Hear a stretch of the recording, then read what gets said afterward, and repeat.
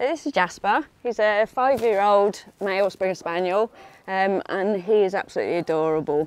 But he's been at Ferne now for over 6 months, and he's getting really depressed being in the kennel.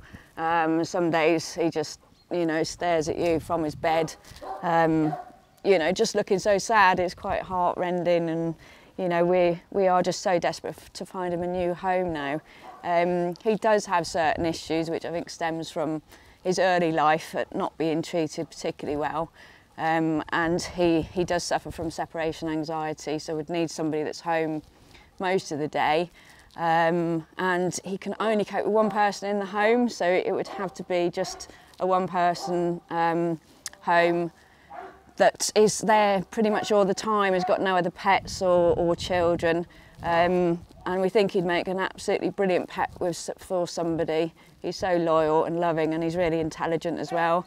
Absolutely loves his ball. He will play ball from morning till night, and he just wants to be loved. He just wants to be near somebody, and yeah, he would just be the most amazing companion to somebody in the right home.